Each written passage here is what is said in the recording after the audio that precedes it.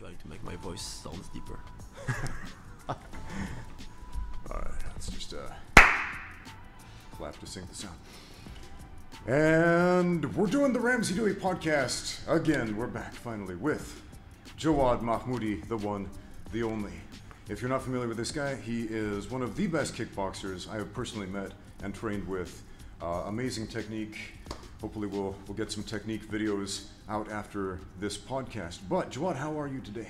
I'm pretty good, Ramsey. It's great to see you again. It's been a while, and glad to be back on the podcast. Yeah, well, welcome back. And we were just talking about how we haven't done a podcast in a while, and a bunch of my YouTube viewers are like, Ramsey, do more podcasts. So here we are. So we were talking before the podcast about how both of us got better as martial artists essentially after retiring from fighting and focusing on coaching. So for me, that was a huge transition. Like when I was fighting, I honestly kind of sucked because I didn't take the time to really train and understand the technique the way I should have. And it was just about getting the next fight and getting the next paycheck more than anything. And once I started coaching, I developed this idea like, it's not about me anymore, it's about helping these guys to win fights. What was that transition like for you? I totally agree with that. For me, I truly believe that I became much better of a martial artist when I started to coach. Remember on the first time we met, like I told you, I had books, and basically on these books I write my techniques, some details, and some of the combo, and some of things make more sense once you start to coach because you really go in depth with the technique. Someone that have a great insight on that is Samart Parakaran, actually, when he was actually saying that foreigners started to become like better coaches and better fighter than Thai people because in the culture of Thai people, when you're good, it's just like you're naturally good. When foreigner will actually take the time to study each of the move, the detail, why you're putting your feet that way, why you're making a transition from the front to the back, and that's something that when you're a coach that care, that's something you actually push because you're aiming to be the best coaches you can for your students. For me, again, martial arts is all about sharing. So you want your students to understand what they're doing, why they're doing it, so at some point they can share it too. So I totally agree with that. I got much better after starting to coach than I was before. That reminds me so much of Jack Dempsey's book, Championship Fighting, at the beginning. Have you read it? I didn't read Jack Dempsey's book, unfortunately. I know you're a great fan, a huge fan of Jack Dempsey, but I didn't read that book, unfortunately. Oh man, so at the beginning of the book, he has this chapter titled something like, Punchers Are Made, Not Born, which goes against a lot of conventional wisdom. A lot of people think, you're born with it or you're not. And throughout most of his career, people would pat him on the back and say, you're the best, you're a natural. And he wrote about, well, I just started believing it, like I'm the best, I'm a natural, I'm just born with it. But after retiring from fighting, people would ask him like, hey, can you show me this move? Can you show me how to box? And he realized, you know what, this is stuff I actually learned. I had coaches, they showed me these things, I practiced these things. I wasn't born this way. I wasn't always the heavyweight champion of the world. And so he took this very introspective look and wrote tons of notes, very reminiscent of what you do in your notebooks. I wish we could show some of those notebooks. I will. Yeah, it's almost like musical notation of fighting technique that Jowad has in these notebooks. It might be completely incomprehensible to you unless you explain it to us. But yeah, he took just introspective notes about how everything works, why the footwork works, why the body mechanics produce power and so on. So, gotta read Jack Dempsey, man. I took that from my father, actually. Because my father was the one who had like a book with techniques in the beginning. And when I was a kid, I would see his book with all the technique. Mostly it was the class he would teach. And when I started to coach, I called him and be like, hey dad, could you please send me the book you had when you were giving the class? And he was like, oh, I must have that somewhere, but I don't use that for a while because my father has been coaching for almost 40 years. So it's something now he totally have. But yeah, when I first started to coach, I took inspiration from my father's book to see how he was building the classes, how he was building the technique. and then I made it my own, and I continue to add more and more and more techniques and more details into it. But yeah, it's definitely something that you can build step by step. I actually advise my students to when they want to start to work by themselves. Oh, how can I work on the bag? I'm like, look, take a book, write down each combo you're gonna do. So jab, jab cross, jab jab, jab cross jab. And every time you do a combo, do it for 2-3 minutes and write it down on the paper. And every time you're going to come back to that book, you can see, oh, I did that, I did that, I did that, and film it. And that's a very easy way to improve by yourself, step by step. You can correct your posture, you can see the details, and then like step by step, it's like, again, learning music. You learn like do, re, mi, fa, sol, la, si, do. That's the same thing. I learned the jab, I learned the cross, the upper, the hook. Yeah, this is a really interesting concept. I always advise my students when they say, how can I improve? I say, film your sparring and analyze it. Totally. But one thing I really should say more is write this stuff down. I have a friend, Franco de Leonardis. He was a Shidokan karate champion back in the day, and also an MMA fighter and jiu-jitsu black belt. And he came and did a seminar at the old JX Fight Club back in the day. And one thing he really focused on was write down what you learn after you train. He said, you don't have to make like an accurate record, like I did this move and this move and this move, because you won't remember it all, but write down what you learned. Yep. If you really want to remember it. And I was like, huh, that's very interesting. That's what. So I started doing that, and it really does have a very transformative power, just taking the effort to take a pencil or a pen and physically write on paper. Ingrains it into the memory in a very unique way. And they do that for meetings too. Like every leader or like big companies, when they have a big meeting, they advise you again to take a piece of paper, write down the thing you remember from that meeting. So it's, I think it's just something that humans tend to forget to do, but it's definitely something that will help you to remember when you're trying to learn something. That's totally true. Yeah, like absolutely. Well, one thing that was really interesting about that seminar, like there was some fairly complex stuff that Franco taught, you know, about leg locks and leg entanglements and stuff that honestly was above my level at that point. But I took notes and I wrote down what I learned, and I remember every single detail of that seminar. And I've been to a ton of seminars, you probably have too, where they teach a bunch of stuff, so you feel like you get what you paid for, and maybe you remember one thing or two things, and that's still valuable. Like I went to this great jiu-jitsu seminar on guard passing, and they showed like 20 different guard passes, and I remember one of them. I still use it, so it was worth the money, but I wish I had just taken some notes. Yeah, I feel you. That's why when I give seminar, it's like, it's one movement, and we grind it like with different angle, but like it's one movement, so at the end of the day, you practice like the same movement for 1 hour and a half, and you are the same, and yeah. I believe like again, you know, it lies in repetition too. Like the more you're gonna do it again and over again, the more you're gonna learn it, and the best way to drill that again is to have it on paper, so you can just take it. Okay, I remember that move. Okay, I can do it again and again and again and again and again, step by step. Yeah, this reminds me of when I opened up my first gym. I opened up the small gym back in the United States.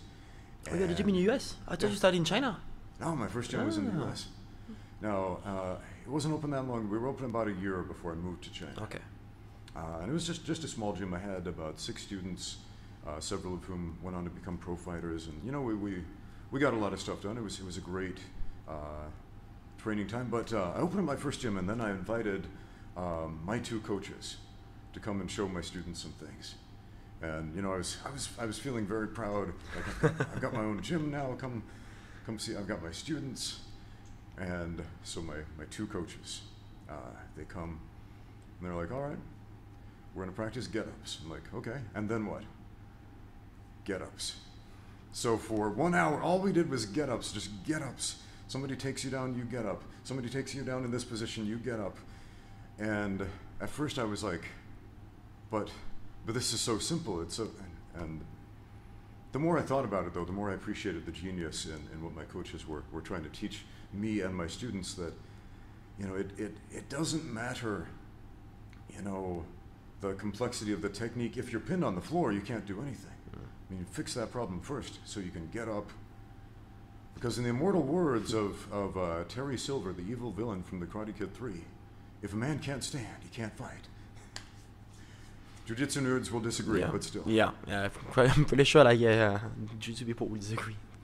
There's truth to that, man. If you don't know how to get up off your back, you are extremely limited in what you can I do in agree. a fight. I totally agree. For me, like if you cannot fight on the ground, or if you cannot like get up, or again, if you're a great kickboxer, boxer, but you cannot do anything on the ground, you're not complete. If you're doing amazing on the ground, but when you're on your two legs, you cannot do anything, you're not complete too. Like that's why like MMA in the end of the day is like the king of any martial arts. It's a mix of everything. Yeah. So you're gonna be able to even if you're not like amazing, but at least you know how to defend yourself in any position. I think that's what's really important at the end of the day.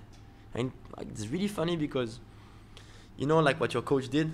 I'm starting online classes with my dad. So for the people of my students on Thursday evening, like my dad is gonna give the class from France. Interesting. And the first thing he said was like, okay, next Thursday, just put the video and I want to assess them, see their level. And then we work back on learning the jab, the cross, the uppercut, and the hook. And I'm like, but I taught them this movement. He's like, do I look like I care? He's like, we're going to go back to everything and see their level. I'm like, well, fine. But so it reminds me of detailed master class from one of the best in the business. And that's what they get, right? But it's the basics. But even though there is some movements, I disagree with my father, for example. Because what I believe is my father, my uncle, they're the one who shaped me, into the person I am in terms of martial arts. But like everything, martial arts, it evolves. There is things that are gonna change. There are things that are considered old school. That's still perfect. But there is things that you can change in your own way. So what they gave me, I changed some of those movements, some of those technique. I added some things to it. And sometimes, my father is like, oh, no, you have to do this movement that way. And I'm like, yeah, I understand, but you can do it that way, like that. And my father would be like, no. Old school mentality. Yeah. And there is some movement. I know I'm going to I have conflict with my father on how to do the movement. So I think it's great to take this input from people who have more experience than you, who are like, who did years and years, but it's good to keep your eyes open into new things. Being able to always change the flow, because if you cannot evolve, you die. Like everything. Man. If you cannot evolve, you die. Exactly. So it's really tempting when you see somebody doing something different than you to think like, that's wrong. Like I had this experience the other day in a jiu-jitsu class. I'm training with Guy, the jiu-jitsu coach here, second degree black belt, very, very good grappling. And he's showing a setup for a straight ankle lock, and I'm rolling with this guy who doesn't know the straight ankle lock, and so I show him how to finish it. And there are a bunch of different ways to finish a straight ankle lock. So I show him the way that I do it, and then Guy comes over and he's like, do it this way. And then he does it like radically different than what I'm doing. And at first I'm thinking, but if I do it that way, this will happen. But I'm watching, and I'm thinking, there's a reason he does it this way. There's a reason he sets it up this way. And, it's not my way, but there's obviously some value here. So I'm going to pay attention. And maybe I'll use it that way, maybe I won't, but I'm going to pay attention because, somebody's going to eventually use the straight ankle lock that way against me. Yeah. So I'm going to have to know how to defend it. That's the thing. Like it happened a lot with striking, for example, with kicking. Like I'm someone that I love to kick.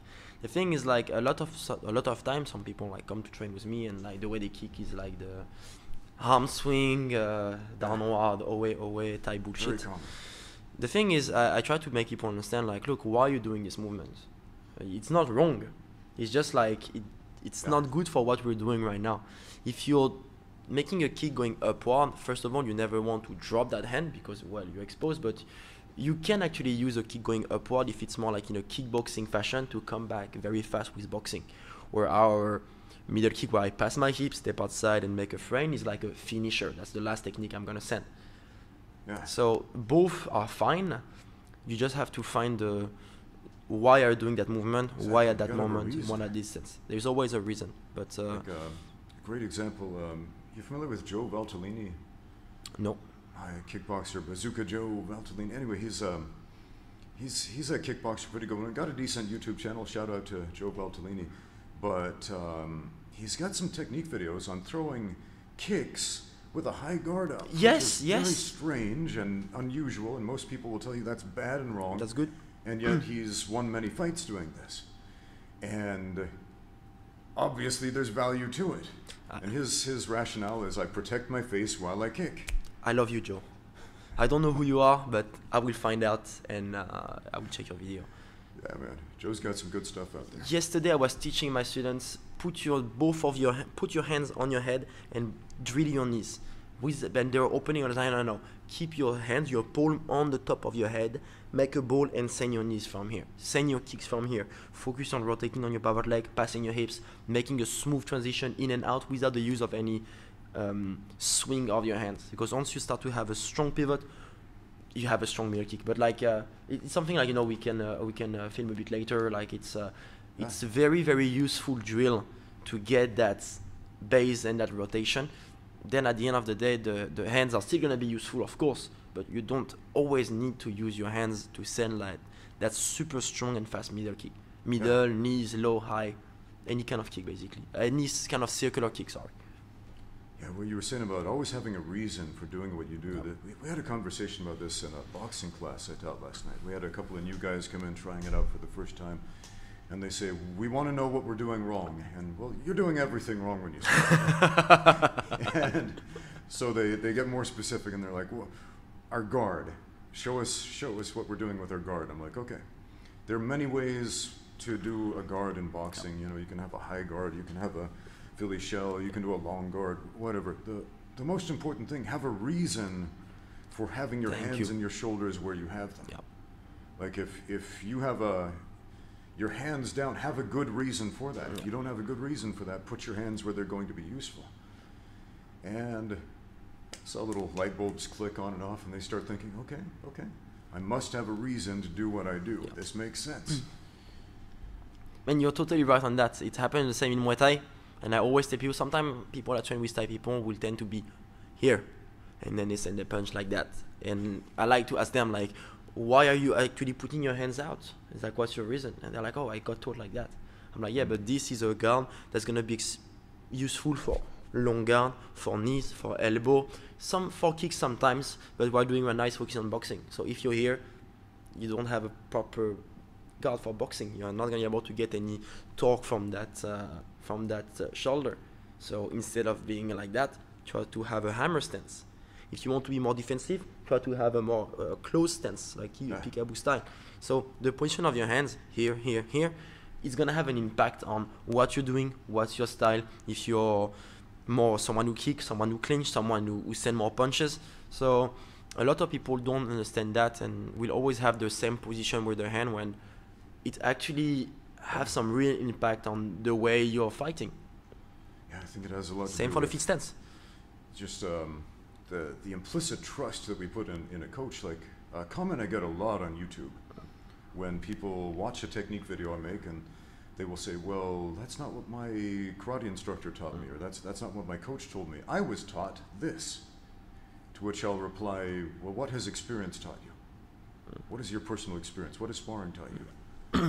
And often it's like, well, I don't actually spar, so I don't know. But the famous non-sparers. Yeah, man. I have people like that too. Like they don't spar, they don't fight, but they're gonna tell me like, oh no, but it's not like that. I'm like, yeah, okay. Spar and try it. Get your ass kicked a lot, and then you're gonna learn. That's the best way to learn. Fail. Like my father was told me the best lesson I learned through sweat, blood, and tears. Like that's how you're gonna take your best lessons in life. The more you're gonna fail at something, the more you're gonna think. If you're smart, you're gonna think like, why did I fail? What can I do to make it work? What can I do to make it better? Okay, maybe it's because I was off timing, or my footwork, or my distance. But by failing, you're gonna learn lessons. By learning lessons, you're gonna get better. But a lot of people like either way because they're shy or because they're just not cut for that. It happened too. Like the thing with striking, MMA, or anything that involved being hit. Contrary to grappling, it's like it still involves violence. In grappling, you can be a new white belt and do some roll, and you're just scrambling and everything is fine. Okay, you can get injured, but everything is fine. If you're in a bad position, Yeah. Where in striking, it's you actually get beat up. So it's even if it's light, you still get punched in the nose, you still get punched and kicked everywhere. So it's scarier, and it implies more violence, unfortunately. So True. some people are not cut for the physical involvement striking is gonna bring, and this is fine. But yeah, then they should take a bit of time when they approach techniques and movement. That's a different thing, man. Especially if you're going against a guy who's really good at light sparring, to the point where they will not hurt you, but it just feels oppressive. Like there's this just oppressive intensity behind it. These are sparring partners that I really enjoy, and not at the moment because it feels exhausting and it feels like you're drowning. But it's such a valuable tool. And I was thinking about the presentation of technique, like on YouTube, for example. I made a recent video about a technique I learned watching what was his name, Benson Henderson. This was years ago. I saw him in the UFC setting up takedowns off of jabbing the leg, like level change, get really low, jabbing the leg, and then shooting for a takedown. It looks very much the same. I was like, dang, I want to learn that. And so I went through this fairly long period of trial and error trying to figure this out and failing time and time again. And eventually I integrated it into my game, and it's something I can use to a fairly high percentage today. So I made a YouTube video about it because a lot of people were asking me, like watching my sparring videos, why are you punching the leg? That's not very damaging. So I made a video explaining the rationale behind it, but then I got a lot of comments saying, well, can't you just get kicked in the head if you do that? I'm like, well, There's a risk. There's a risk, yes.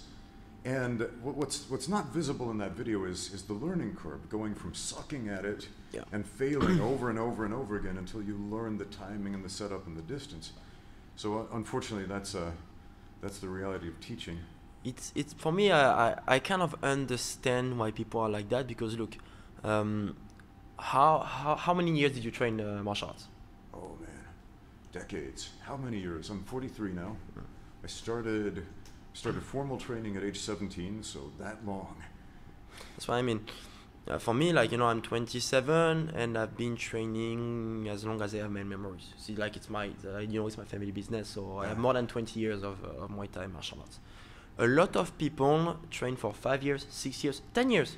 Yeah. I sucked at 10 years. When I trained for 10 years, I sucked. I was getting my ass handed to me every day at the gym. Well, it was by world champion, but I was still getting my ass kicked every day. So after 10 years of martial arts, you know shit. Yeah. After 20 years of martial arts, I know a bit more. The thing is, like, a lot of people think that they have a very deep understanding of technique, martial arts, etc. when it's actually pretty shallow. And again, as human, it's human nature. We're gonna still give our opinion on things, even if we have a shallow understanding of the technique. Even if we only see the tip of the iceberg, we're still gonna feel that we need to give our input and that we're right. Yeah. Because again, if I see this and I tell you, oh no, I can see that's the tip of the iceberg, but you can see everything under. So I'm gonna tell you I'm right, you're wrong. So that's what humans mostly do, unfortunately. This is in our nature. So a lot of people are not gonna have the time and experience like that they need to really appreciate or understand some of the techniques, some of the mechanics behind what you're gonna teach, or are not gonna understand that curve that you went through while training martial arts. And again, a lot of people, like when they see me, they're like, this guy is like, because I'm young, I'm 27, I'm a pup, but yeah, I'm a young guy that still have more than 20 years of martial arts behind me. Yeah, you got a very high fight IQ, and this is like there are different types of intelligence: kinesthetic bodily intelligence, cognitive intelligence, emotional intelligence, and so on. But there's also like fight intelligence, and I don't know what else to call it. It's has something to do with kinesthetic bodily intelligence, but yeah, a lot of people have very low fight IQs because most people just don't put in the level of training or train at all. But you have a very high fight IQ. The last time we did a podcast, you're predominantly a striker, a kickboxer, and again, one of the best I've ever met and trained with in person. The last time we talked about jiu-jitsu, and you said something along the lines of, if you wanted to get good at jiu-jitsu, and I might be misquoting this, but you would have to take a lot of damage on your body. Yeah, in that's true. That process. Remember that. Yeah. But so I've been following you on social media and so on since then, and I see you're not ignorant of grappling at all. Like you just showed me some footage of you sparring with Lee Jin-Liang over the UFC Performance Center, and it's mostly striking. But then all of a sudden you shoot for a double leg, and it was a really nice shot. In fact, if you just sat out and cut the corner, you could have finished it. But it was a really nice setup for that double leg. I was like, man, Jawad's been training. He's been doing. I don't. And yet he's like, I don't. I just watch Instagram videos. No, actually, that's true. Actually, sometimes I scroll on Instagram and I see something and I'm like, oh, that's great. Let's do that in next Jiu-Jitsu competition. It was fun. Like last Jiu-Jitsu, you were not there, but I dressed as Ryu from Street Fighter. Yeah, I saw the picture. And yeah, and I got double gold. Actually, I won all my match by submission. It was fun. Tournament. It was fun. So and, you seriously don't train Jiu-Jitsu, but I don't. But well. I was going to the PI to do MMA sparring with the Chinese MMA fighter 2 times per week on Tuesday and on Friday. So this I think it really helped me like to improve my grappling. So it kind of rubs off on you. Yeah, because when you do MMA sparring, like when I do striking, it's okay. It's not a problem. But when you add like the grappling components and you end up on your back and it's raining.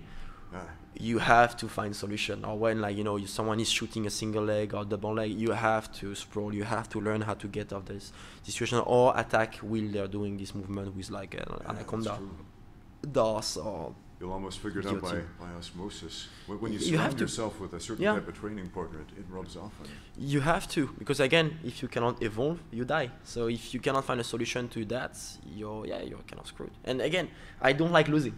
I hate losing. So when someone is beating my ass in MMA in the gym and I'm on my back and I'm like, okay, what do I do now?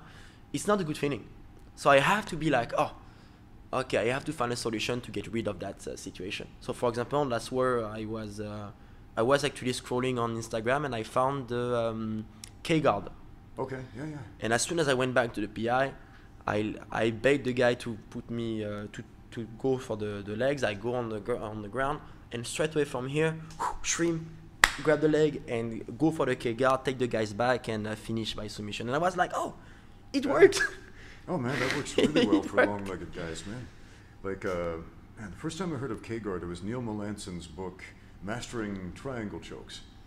And it's like 300 pages of how to finish triangle chokes from the guard. And then he goes on about K-guard, which he named after Karo Parisian, hence the K. A lot of people don't know that. Because Karo taught it to him, and he was like, I don't know what else to call this guard. I'll call it K for Karo. But yeah, long legs, man. They really make that a useful move. So it's kind of a goofy looking guard. I mean, not really. You're just rolling over and kind of pushing the guy away with your legs. But yeah, I've had it for short legs. I remember Small Craig Jones. What's his name? Small Craig Jones. Lakeland Gile. Yes.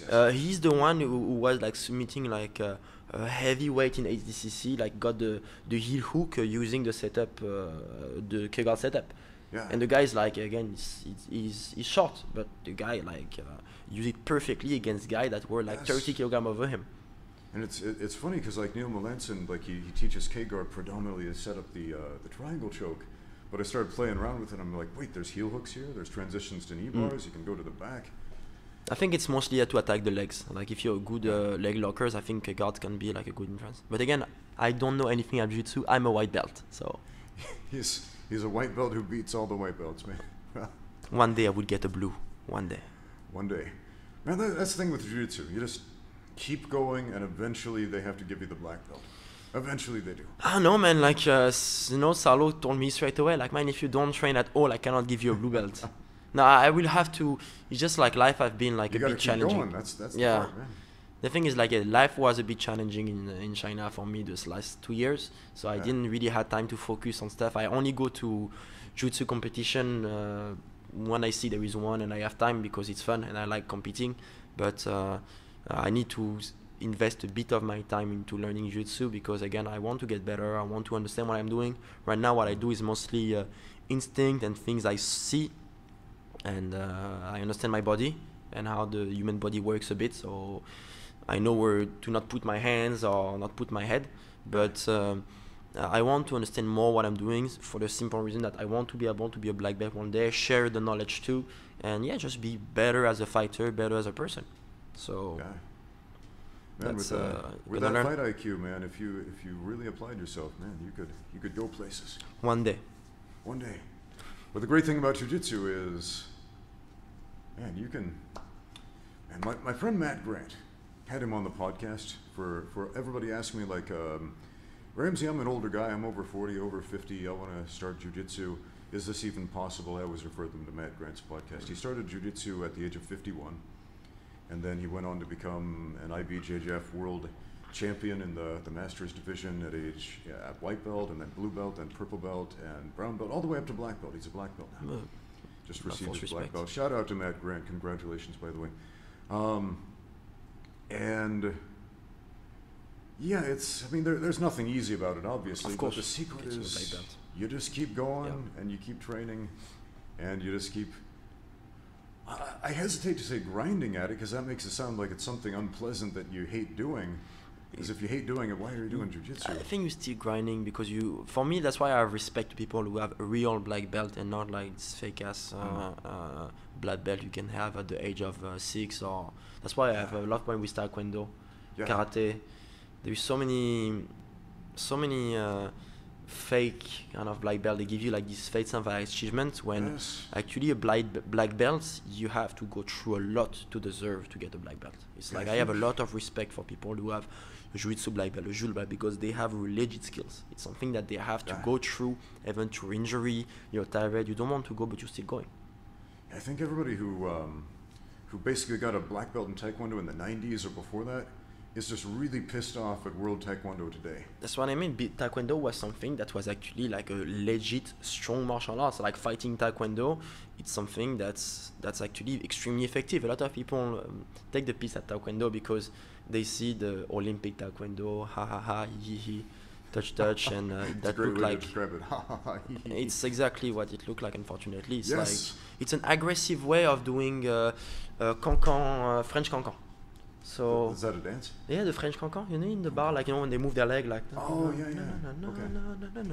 I think in English we call those go-go dancers, or I don't know. I need to find it, but I will show you after. But that's an aggressive way of French cancan.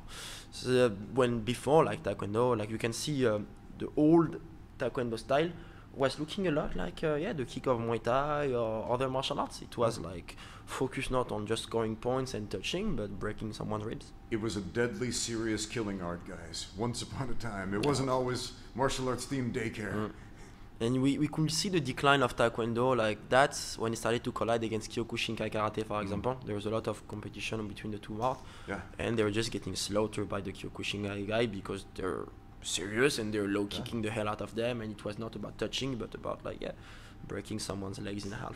That's interesting because like Taekwondo and Kyokushin, especially at that time, had very similar rule sets. Exactly. I mean, there's some subtle differences, like I think in Kyokushin, at least back then, you could do takedowns and strike the guy on the ground or do leg kicks, but no punch in the face. But they have leg kicks. They still have very similar rule sets.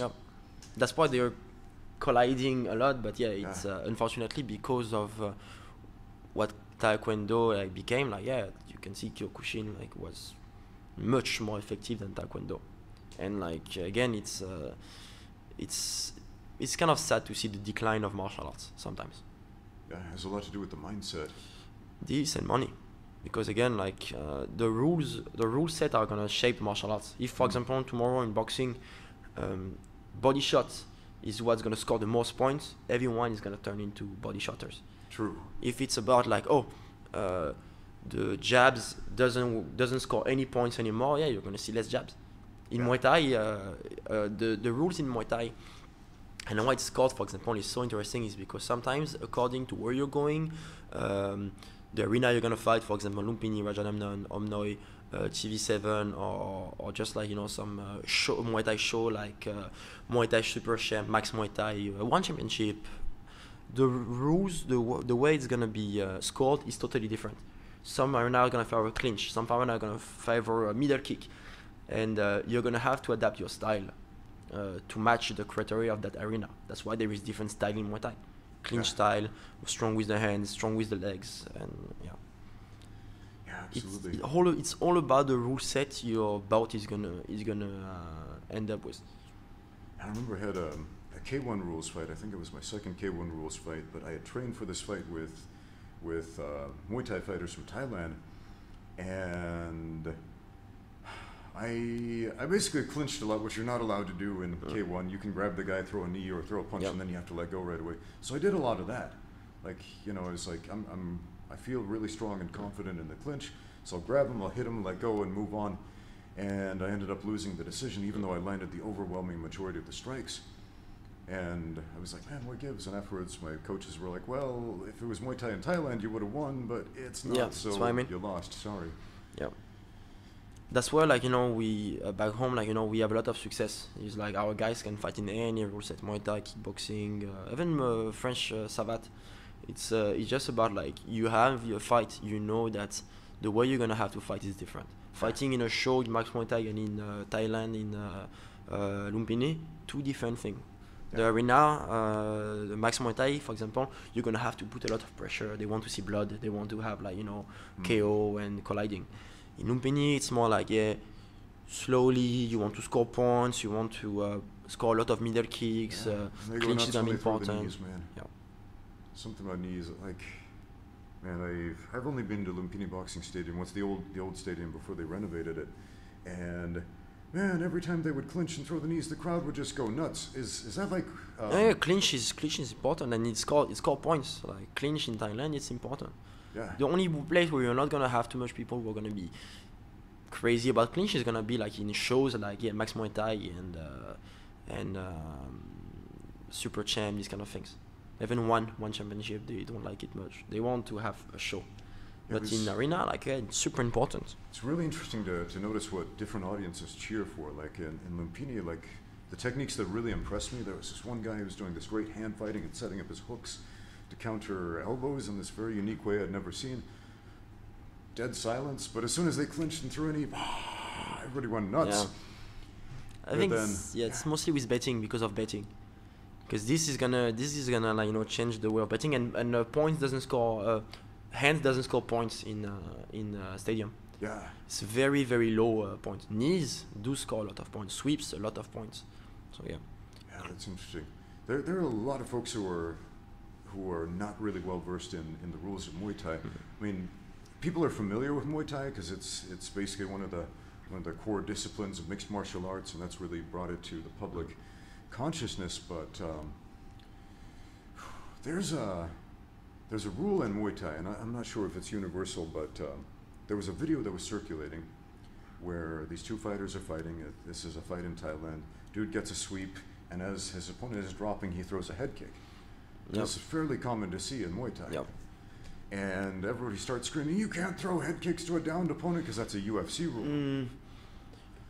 But as far as Muay Thai, as far as I'm aware, that's legal to throw the kick as the guy's dropping. So it's as long as the hand doesn't touch the ground. Yeah. As long as the hand doesn't touch the ground, you can get kicked in the head. Yeah. So that's why you have, even sometimes, especially back in the days, less now, but back in the golden era, if you land on your butt, even like, you know, or one hand on the ground, you could get a penalty, soccer ball kick in your face, and like, you know, it depends of the referee and the place it goes, but sometimes it will happen and it was fine. There is a huge, wonderful sweep to a soccer ball kick that I will send you after. Yeah. I think that was the most incredible one I saw in my life in Thailand, where the guy just like sweep the guy, and before he landed on the ground, his head was first. He just like soccer ball kick him in the head while he was in the air. Oh man. So sweep to soccer ball, Perfect like timing. while in the air. It was amazing. I never saw that before, and I don't think I will ever see that again. Yeah, and this is a technique we never see in the UFC. First of all, because you can't head kick a downed opponent, but also just the timing. If we saw that in the UFC, even if it was a legit kick when he's not on the ground, they would still be like, "Let's see the slow motion replay." Yeah, for sure. I got knee in the face. Gonna practice that. When I was 16, my first pro fight in Thailand, I got actually swept, and the guy just like knee me like straight in the face while I was down. I hand up in the corner, and the guy just run and knee me straight in the face. And welcome to the sport of Muay Thai, right? And I just take the impact, so my head goes in the corner, and I just like the first thing I do is like I check if my teeth are still there, because the knee me so hard in the face that I thought like I was gonna split my teeth. Every time I take a knee, are my teeth still here? So I'm like, and then I was like, motherfucker, and I stand back up straight away. I was like, okay, now it's dirty war. It was a nice fight.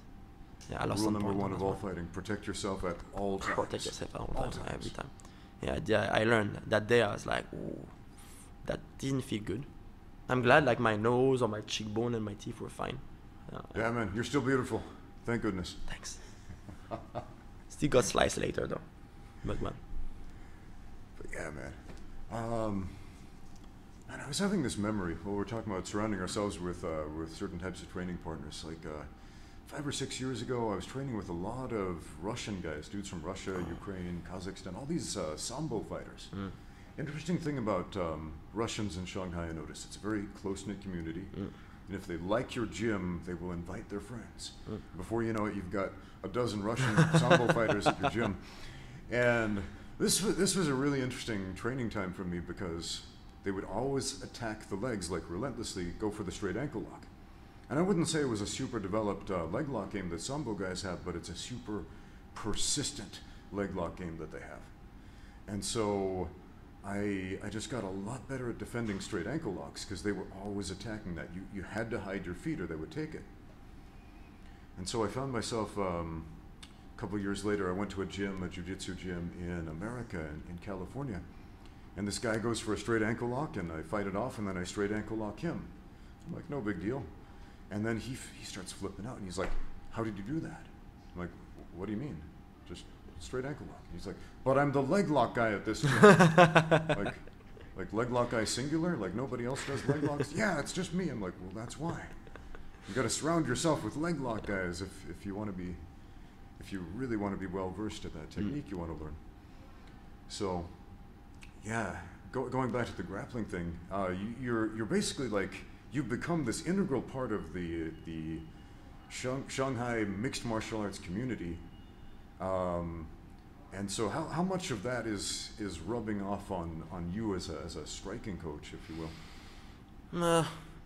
It's been a while I didn't went to the PI because there was renovation and like most of the guy left, so not too much. When you say about that, it's more about like grappling, or because my grappling improved being in contact with those guys, but otherwise like I didn't change much. The thing is, I feel in Shanghai it's hard for me to, and it was already before, it's hard for me to find people to train with, to have fun with, sparring and things like that. Like unless I go to PI, it's hard. Yeah, it's hard. It's a bit boring. This reminds me of a question I get a lot from a lot of viewers, because some people who follow my channel are actually fairly high-level mixed martial artists or fighters or kickboxers, and they're like, dude, I'm kind of stuck in a rut because, like, not to brag, but everybody I train with is well below my level. How do I improve from here? And I've got some ideas for that, but I would be very interested to ask you, because again, Jowad is a very high-level kickboxer. So what do you do to improve as a kickboxer? The thing that you should do to improve when it's like that is visit other academy, make friends. Like, that's the thing for me. That's how you met in the beginning too. It's like, for me, when I first came in Shanghai, I didn't know anyone. So I went to, I asked, what's the strongest gym in this? What's the place where they have the best fighter in this city? And people told me, oh, Dragon Warrior. So I went there. Then, like, I ended up in Warzone. And what I was doing is I wanted to visit every single gym and find other people to spar with. Unfortunately, when it comes to striking, some people doesn't perceive that well when you go to their gym, because they think you're like dojo crushing, or the dojo storm. Yeah, dojo storming, or they don't want to look bad, even though like it's okay to not be the best. Like, it's okay to find someone that's gonna best you in technique, in height, in weight. It's fine, but visiting other gym, being introduced to other gyms where they have bigger guys, for example, it's a great way to go over that stopgap that someone is facing. Again, finding someone that's bigger than you is a good way to start, because if someone gives you 20 kilograms, you're gonna have to rethink like the way you're attacking that person. Like it happened to me, the PI, when I was sparring with that guy. I forgot his name, but He's like 110 kilogram. The guy is like super big, Sanda guy. And the first time I spar with him, the guy go for like sidekick. And I know Sanda fighter have great sidekicks. So normally I'm always the tallest and kind of biggest at the PI, but this guy was like bigger than me, much bigger than me. And I take the first sidekick, the first 3 sidekicks, and I'm like, fuck. I cannot stay in front of that guy. Like, you know, it's too strong for me to just like take it in the front. So second round, I had to start to change my way of sparring with this guy. So again, blocking with the knees, wheel circling around, and hard boxing him and hard kicking him from the outside. And then I didn't have any more problem with that guy, but I had to find a solution because it was a new problem. The guy is bigger than me, much bigger than me. I know exactly who you're talking about. When I sparred with him, I had to bow out. It was just too much. But so yeah, if you spar with someone bigger than you, taller than you, you're gonna have new sets of problems to fix. And then like it's okay. You're gonna take a bit of time, find those problems, and get better than them. And or you're gonna be stuck here for a while, and step by step you're gonna improve. Asking help, asking your coach.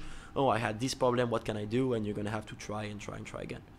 Yeah. But yeah, I think going to other academy with good intents always, because some people they visit other academy but with bad intents because of ego. When you have good intents, people usually they are happy to share. That's why I have in my plans to visit more the north of China, because I want to visit some of this academy. I know there is some maybe some strong guys that I don't even know how. Yeah. So I want to go there, visit academy, and have fun, sharing. I think it's again martial art is always about sharing. Sharing is caring. So that's how you can make bonds with people. Yeah, man. Like the Xi'an University of Sport, there's some really good Sanda dudes out there, big guys too. But yeah, one thing I've noticed about you, and I think it's one of the reasons why you are one of the best kickboxers that I met, is because you're not content to be the big fish in the small pond. No. Like you go out into the ocean looking for the sharks, basically. That's why I like jiu-jitsu. That's why I like MMA, because again, on my 2 legs, I'm gonna be the strongest guy in this city. But then, if you only do boxing, I get my ass kicked by 70 kilogram guys. When I only do boxing, only with my hands, 70 kilogram guys are like a pain in the ass for me, because like they're fast, they have some good head movement. Like if I do jiu-jitsu, man, guys are like purple belt, even some blue. Like, you know, sometimes I get tapped, like, you know, by good blue belts. It's like I'm a white belt, so there is tons of guys that's gonna squeeze my neck and fold me in half. Boxing, there is a lot of guys that are gonna hard box me. They're gonna be sleek with their movement. But then as soon as I start to have legs, like as soon as I can do something more than just boxing, using the elbow, for example. Yeah, but that's why I like to feel challenged. I like to find a situation and I'm like, damn, what do I do now? Yeah. It's not fun to just be content of, oh, I'm the strongest in my gym, so what? Exactly. And I got a really long letter from a subscriber recently. And he basically said, you know, I want to be the big fish in the small pond. It makes me feel good about myself. And I understand that. It's not the way to grow, but I understand that sentiment. And he's like, but, you know, some tougher guys came and they showed me up and I don't feel good about it. It destroyed my ego. What do I do? Ego.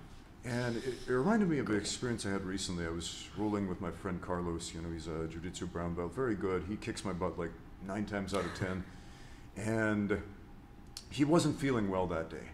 Like, he was very low energy, dehydrated, having muscle cramps. And I'm rolling with him, and I realize something's off, and I catch him with a straight ankle lock, and, you know, a position he can normally just escape from very easily. And he taps out. I'm like, man, what, you doing okay? He's like, I'm not feeling so good today. And I'm like, oh man, I want to beat you, but not like this. And it's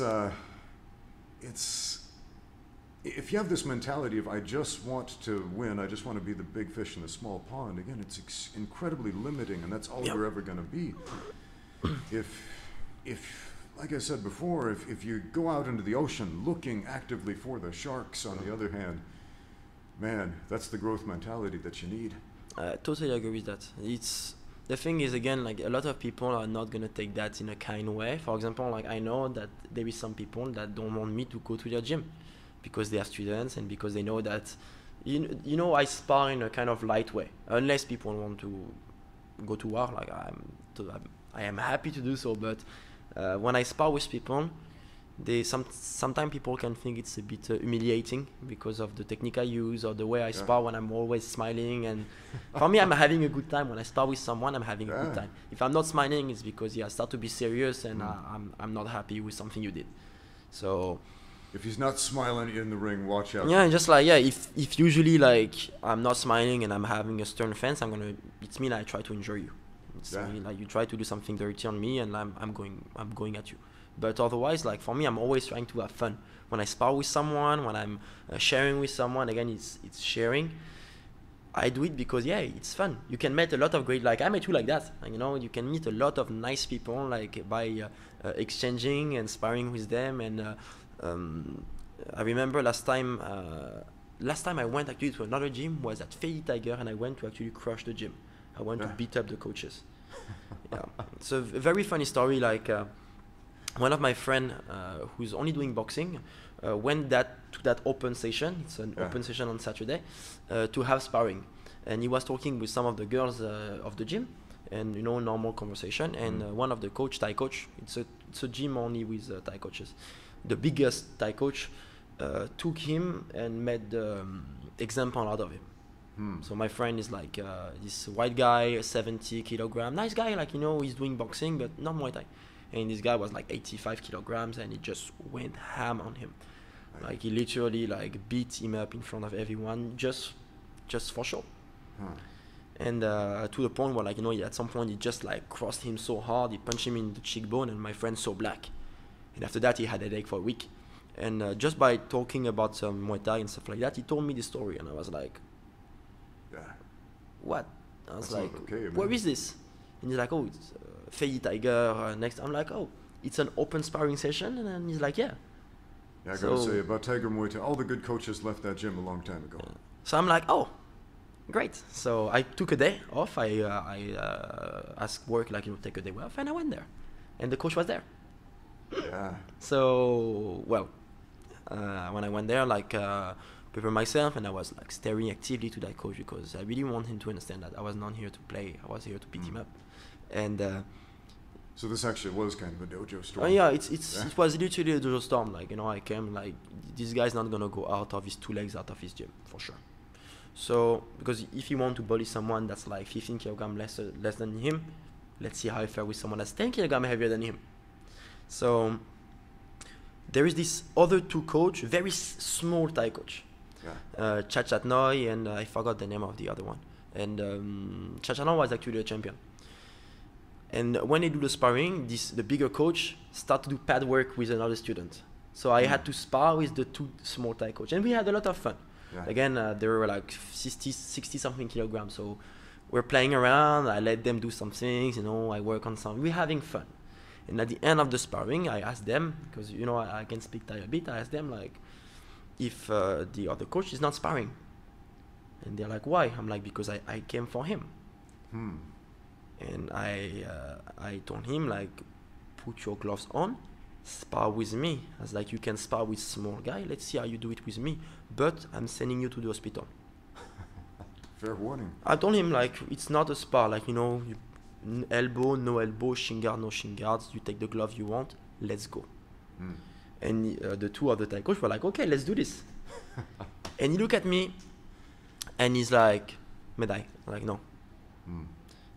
And then I stayed a bit longer, and I told them look, I've been training in Thailand, in Jinmon, on Petsili. I went to so many different gyms. I never saw this kind of behavior. When someone comes to your gym and you do this kind of bullying just to show off, I never saw this kind of behavior. For me, this was first very insulting, dangerous, and it shows that you don't have any consideration for people who are under you. So I'm like, I really want him to understand that in this city, if you do this kind of behavior, if you have this kind of behavior, people are connected. If you beat up one of my friends, I will be back. I will come and see what you're gonna be able to do. It's a big city, but it's a very close-knit. It's a big city, community. Very small community. And after that, he went to my friend and apologized. He went to him and he was like, yeah, I apologize, sorry about that. He understood what he did. He understood that what he did was wrong. It was bullying. Again, for me, there is nothing better than bully. If you're a bully, you're always going to have a bigger bully that's going to come and put you in your place. Yeah. And usually, it's me.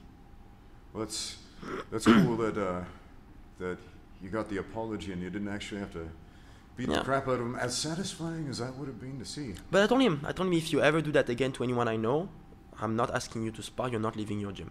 Like, for sure, I will send you to the hospital for a long time. And for me, that's the way it should be done. Like, you know, martial arts, you have to protect people.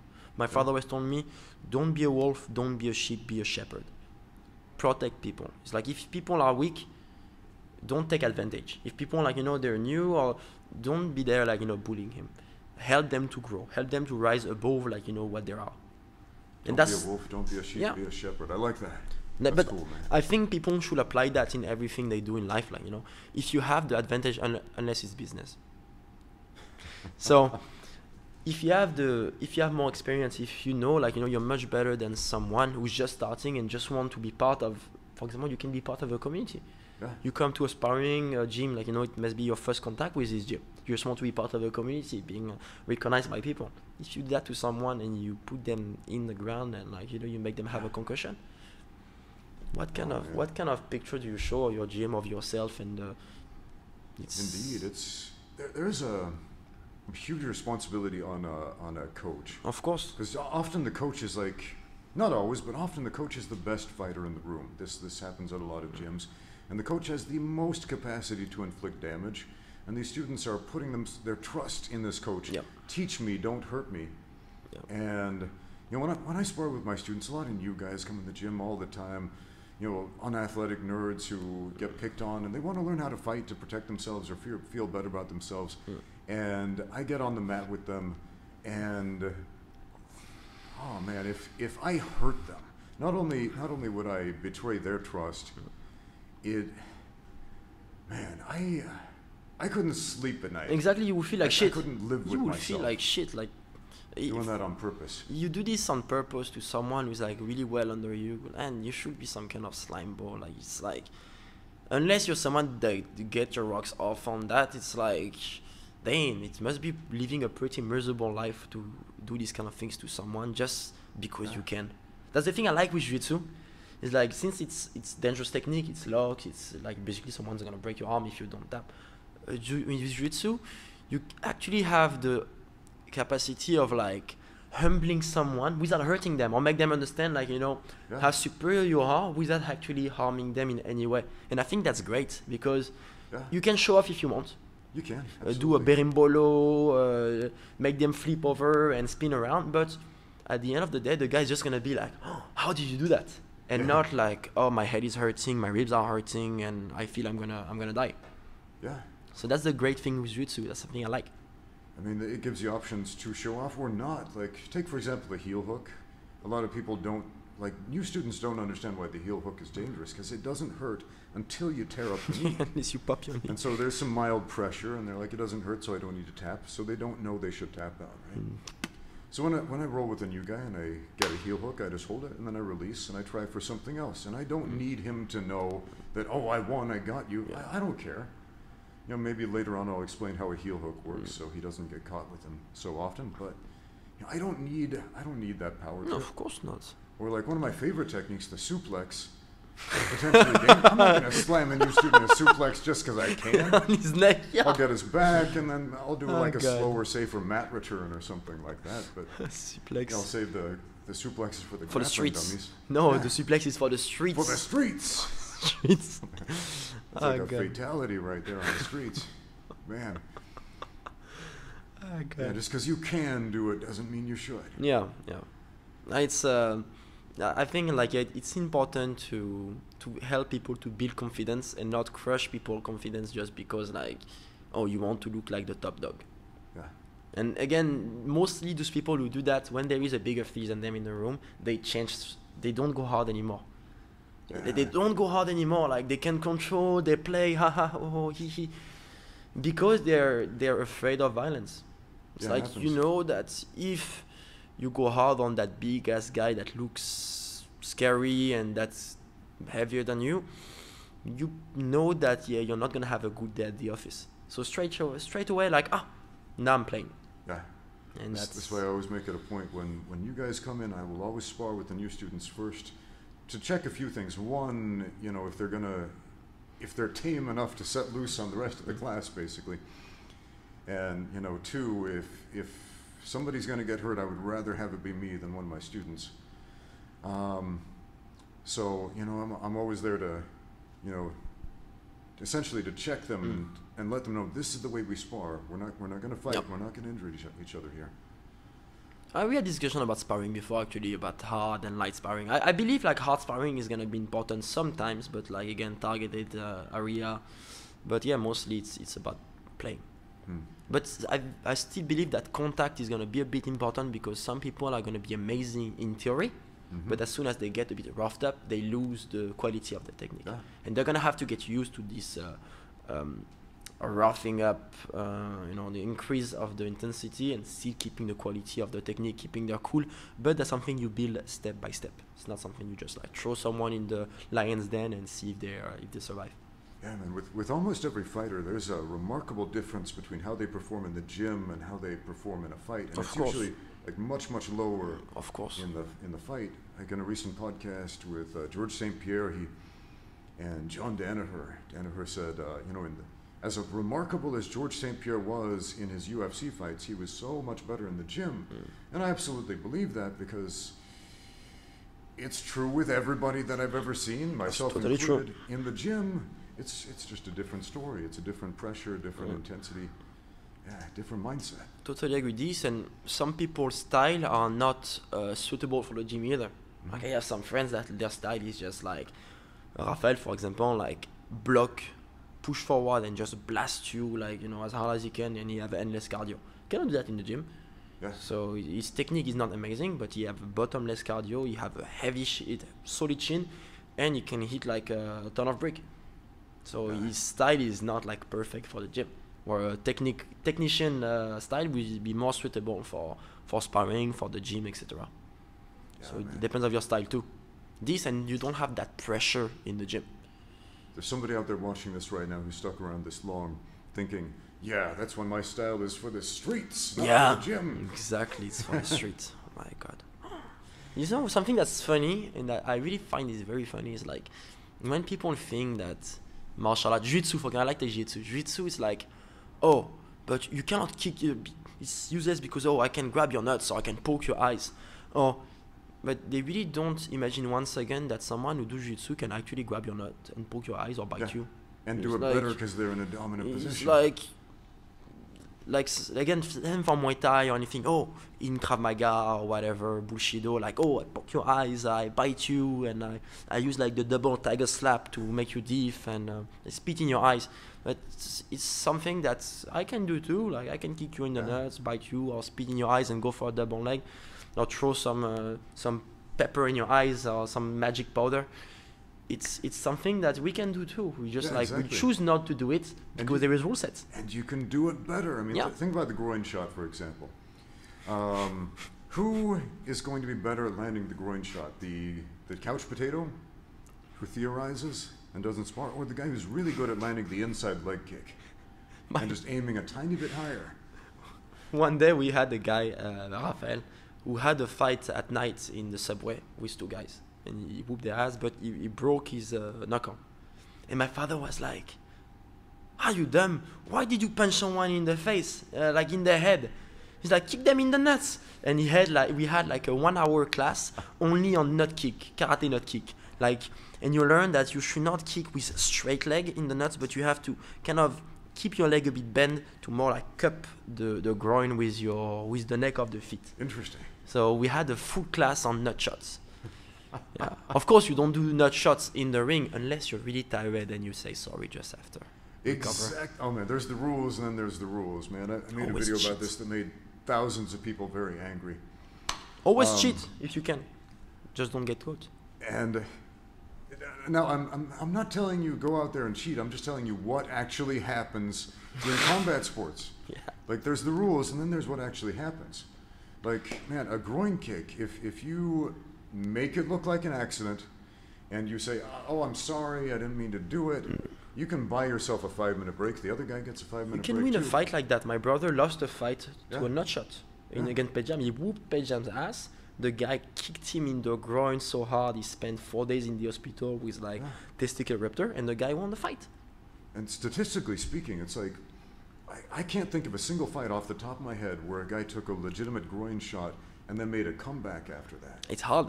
It's hurt. Extremely difficult. This like there is like nut kicking, spitting mouth guard. Like there is a lot of small dirty moves that are totally part of a fight. So like, you know, it's just like, you know, one of the ropes that people don't see much in boxing. It would be, for example, like rabbit shot or a kidney shot. This kind of like small thing, hitting with the shoulder.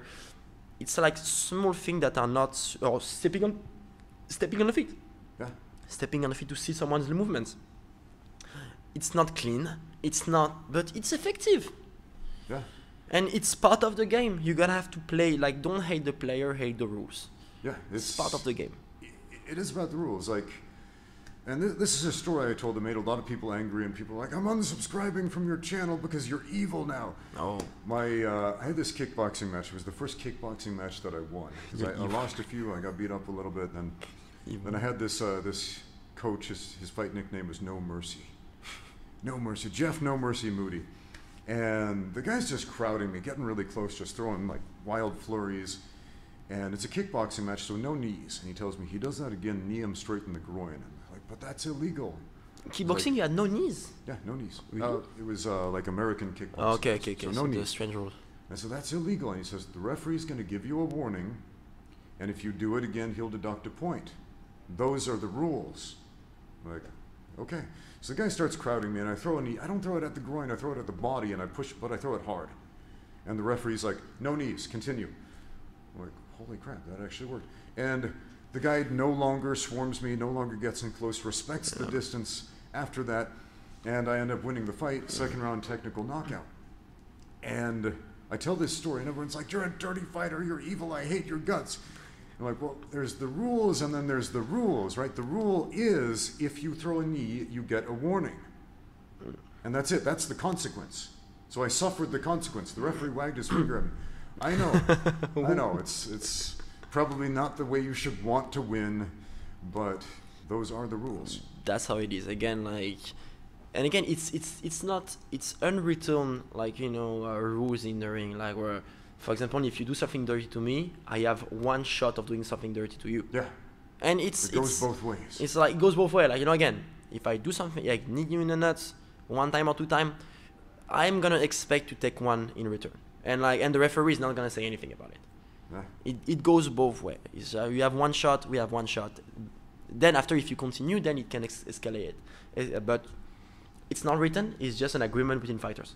Yeah, it's very important for fighters to understand like touch glove, for example. what a foul is, what a flagrant foul is, Yeah. which fouls will cause instant disqualifications, Yeah. which ones get a warning, which ones get a point deduction, because those are the actual rules of the sport. It's not just a list of things you can and can't Yeah. do. It's the list of consequences for those actions that you need to be mindful of. But rule number one, as I said before, protect yourself at all times, because the referee won't do it. I mean, he's there to stop the fight if it gets too intense, but he's not there to stop you from getting kicked in the groin or poked in the eye. Yeah. This, and that's why, like, same for the touch gloves. Touching gloves, you have to be Yes. careful when you touch gloves, because Yes. you don't have to touch gloves. Like, you know, the referee asks you if you want to touch glove before the fight. Once the gong starts, it's on. Yeah. If you want to Oh, man, extend I'm your so hand glad and we're take a talking about counter, this. it's your problem. It's not.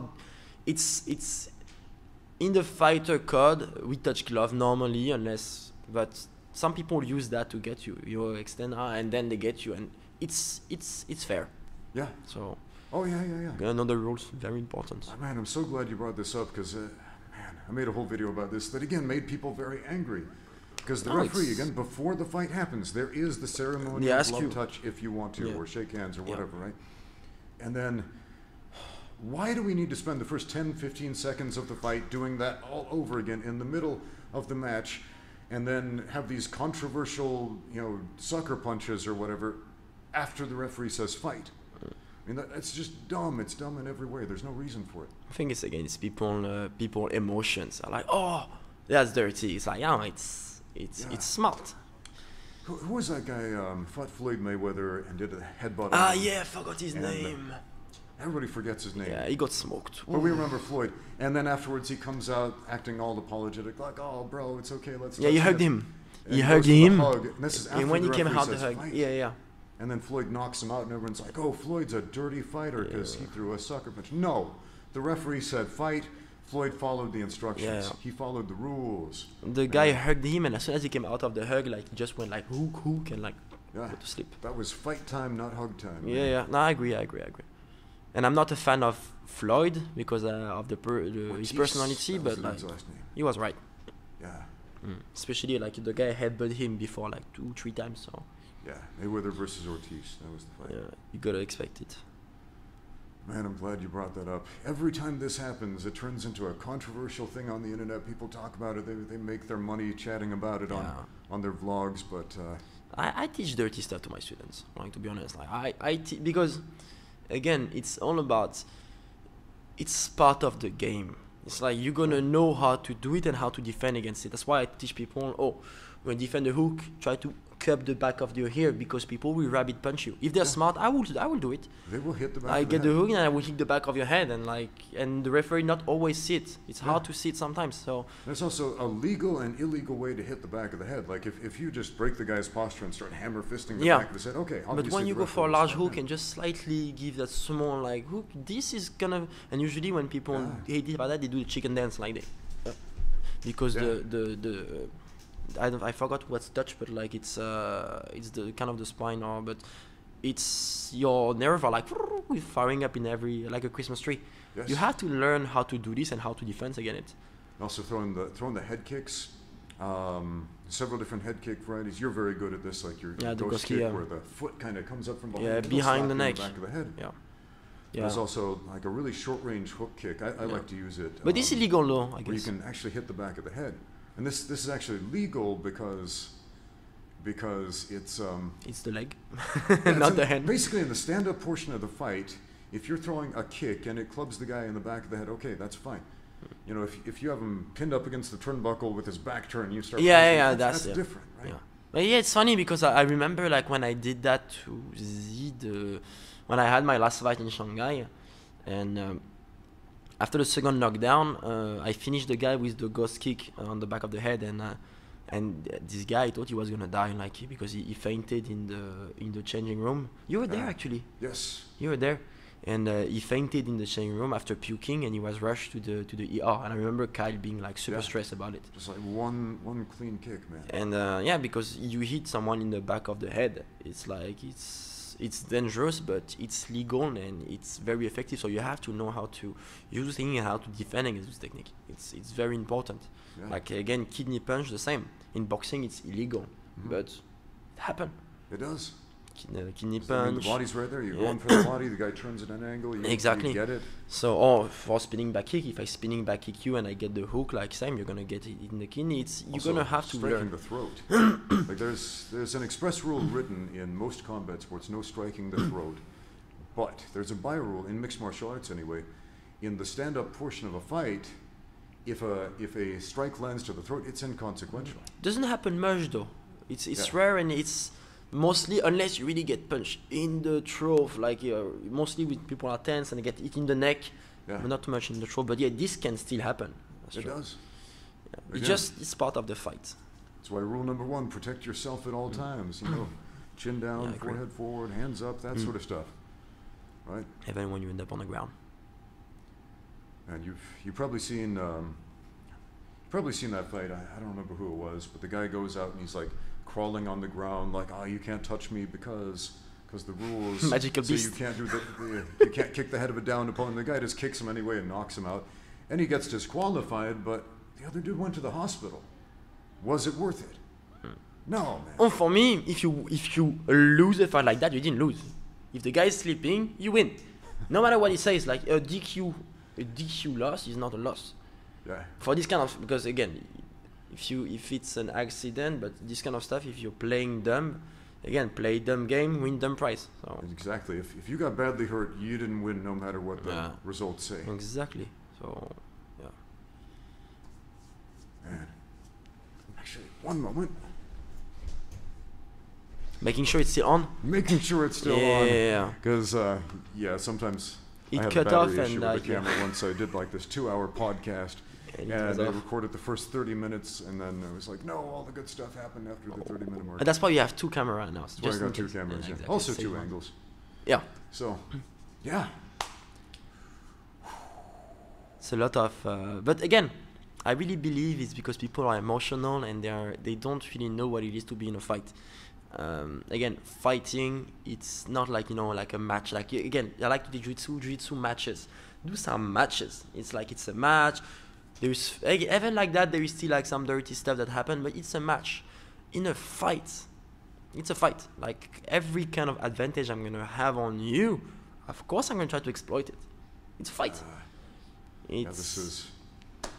Here's something I want to talk about. There are a lot of folks in martial arts communities across all styles who have this idea of a true martial artist. And I think what they really mean by that is a good person. Yeah. And they will hear a discussion like this where we're talking about exploiting rules or understanding rules, and it sounds like cheating, and it sounds like evil, and it sounds like bad and wrong stuff. And they will say, a true martial artist would never do that. Or a true martial artist acts this way, and they explain like some idealized version of the code of Bushido that never even existed in Edo, Japan back in the day.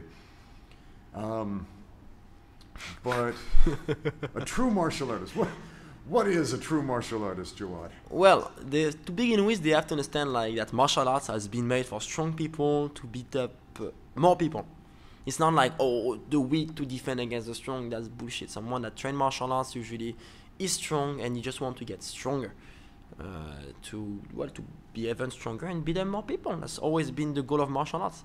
The Gracies show it quite well when they had jiu-jitsu. They were going to other gyms, closing the door, beating everyone up, and that's how they became famous. All the judo, all karate, all the different style always conflicted against each other because my martial art is the true martial arts. Everything else is trash. So they had to duke it out. It was not about like ping pong or shifumi, rock paper scissors. No, it was about fighting and who's gonna be the strongest. That's what MMA is amazing. Yeah. And martial arts and martial artists always been driven by the quest of power.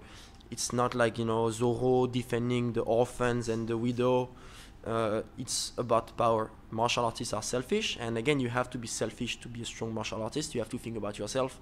If you want to be be Buddhist, go in the mountain, live on a rock, and I don't know, pray to whoever divinity you believe, and do charity, and you will be a great human being. You will be a great person, but to be a great martial artist, you have to be strong and you have to win against people, involving violence. So I know this is going to upset a lot of people, but that's true. Again, the term martial arts in the English language actually originated from old English sword fighting manuals.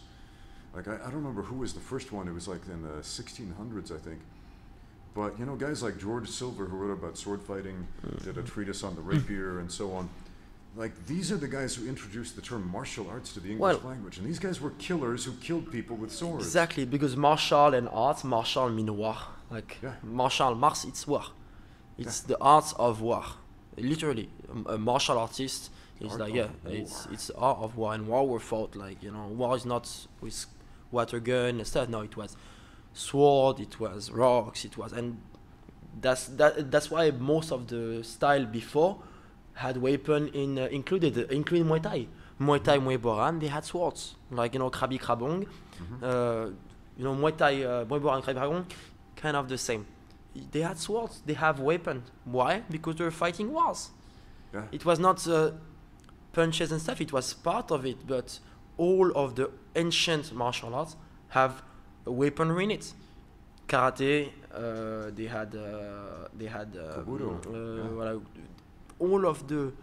all martial artists have weapon in it because it was meant to kill people. Yeah, and this is not well known in the modern world, but if you look at the indigenous martial arts of the entire world, like closed-fisted punching is really a rarity that we only see in a handful of styles. It's like brutal. Boxing, karate, Wing Chun, and a few others. almost every style doesn't focus on this because the idea is you're holding weapons in your hands. This and the hands are brittle, like, you know, it's even back there in ancient Greece, the cestus, when they had the pugila. Yes. It was a cestus, they had literally brass knuckle on their hands. Yeah, basically a metal boxing A glove. metal boxing glove, like, you know, with like to protect their hands. So yeah, it was not all about shit and giggles. Like a lot of people, again, they have this romanced idea of a martial artist. If you want to have, like, you know, a nice spirit, someone that's elevate himself as a human being and do good, you can do this while being a martial artist. And usually that's what martial arts nowadays is used for, you know, to help people who lost their way. Again, my father is doing that for more than 40 years with my uncle, helping people that's been out doing drugs or youth that's been criminals. Yeah. And martial arts was a way of setting them back into society, put them back in the right path. Yeah. So it's been used that way. But it's not because of martial arts itself, it's because, like, my father used that as a medium to make the kids go back into Exactly. and make them belong to something. But it's not about martial arts, it's about who you are while having martial arts. Again, when you carry power, you have different way of using it, for good, for bad. But again, nothing is really black or white, it's mix of gray, like my hoodie. True, man. When you have a positive role model as a martial arts instructor or coach, I mean, that can be extremely transformative, especially to young people. You can see Cus D'Amato, you can see so many people that got their life saved thanks to martial arts and thanks to the men that helped them to discover martial arts and make them their passion. People that had nowhere to go, nowhere to look for in the future. And in the end of the day, like, you know, they became the best version of themselves. They became someone new, someone that's changed their own life. But it's not because of martial arts itself, it's because of the human behind. So having the spirit of a martial artist doesn't mean shit. Yeah, it's funny. I would be really interested where this idea of martial artist means good person came from.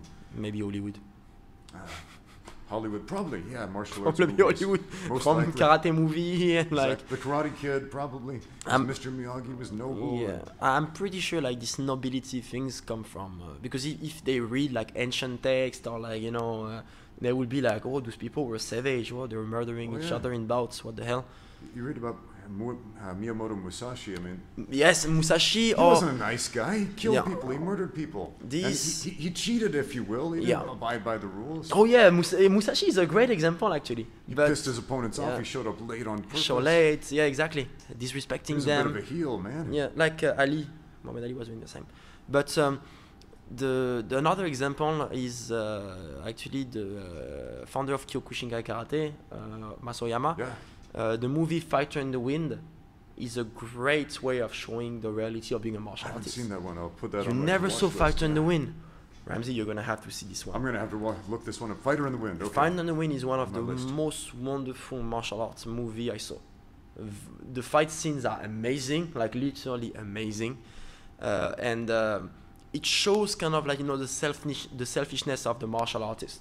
Where, you know, you train in the mountain, you have to reject everything else. And again, I talk about that before, like why I'm not fighting anymore is because to be a martial artist, to be strong, to be the best, you have to be selfish. Yeah. Your life, let's say like this table is my life. Muay Thai, martial arts and everything is around, like Ramsey is where I'm at, where you are. This is all the other things around my life. When you're a fighter, this is fighting, that's your career. Your life is just but a mere satellite around, that's just like gravitate around fighting. So you want to go out? You can't. You have to train. You want to eat some nice food? You're cutting weight. Not for you. You want to go to a 3 weeks holiday in Tanzania? You have a fight. You're gonna stay here and you're gonna train. So everything you do and you will do in your career is gonna be centered about you and yourself. Someone dies in your family. If you're like having a fight, believe me, you're gonna have to go to that fight because you're scheduled up. Yeah. So. Yeah. It's injured, hard. You got a broken hand. Yeah. Tough luck. Tough luck. Like, suck it up, buttercup. Exactly. You better be ready to teach classes. So it's living as a fighter is living in a selfish way. You have to be selfish. Unfortunately, You cannot be looking at everyone and everything when you're a fighter. That's why you cannot. When you say selfish, I think it's a different thing than most people think of. They hear selfish, they think of a greedy guy just taking everything. But it's more like, when I say selfish, it's like you're gonna have to. It's not really about yourself anymore. It's about like the goals you have. You're gonna have to put everything you have, and again, yourself included, to the task. That's why I say like your life is part of the satellite. This is the greater goal. This is your vision. This is your reality. That's why you're gonna have to put everything in. It's not even selfish. It's like you're gonna have to be selfish and selfless in the same time. So it's tough. It's very tough, and it's not made for everyone. Myself included. Like, and again, like living this kind of lifestyle is not where I believe happiness is at the end of the day. It was fun, and I want to go back into fighting one day, but once I achieve my goals, once I have my situation. It's a different kind of lifestyle, man. It's totally different. Between the year 2009 and 2011, which I honestly don't remember much about because I literally had the memories punched out of my head in my last fight, man. But I was fighting a lot. Like it was like a real life version of Street Fighter 2, flying around to these different countries in Southeast Asia and China and all over, fighting different martial artists representing different styles and different combat sports. And it was really exciting. But at the same time, it was it's a really taxing lifestyle. It's training, and if you have a wife, if you have kids, good luck. My wife, I mean, I was basically putting her through hell. That's what I mean. She was worried, sick about me. I'd come home with black eyes with my face messed up, and she would be like, "Why are you doing this?" And I'd be like, "You do this when you have a dream." Really have a good reason for it other than the paycheck, but. So you see, that's not a good reason. You're a fighter when you have a dream.